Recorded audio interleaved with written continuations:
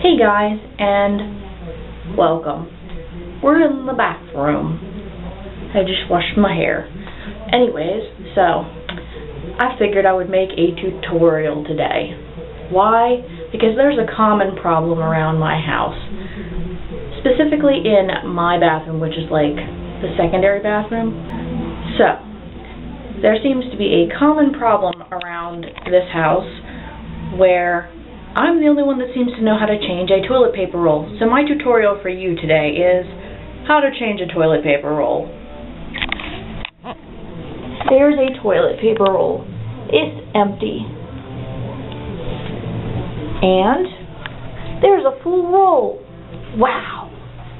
Alright, so we're going to start by pushing this end in, putting this in the toilet.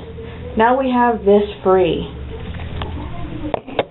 After that, we make sure the roll is facing this way, because it's much easier to get toilet paper out this way.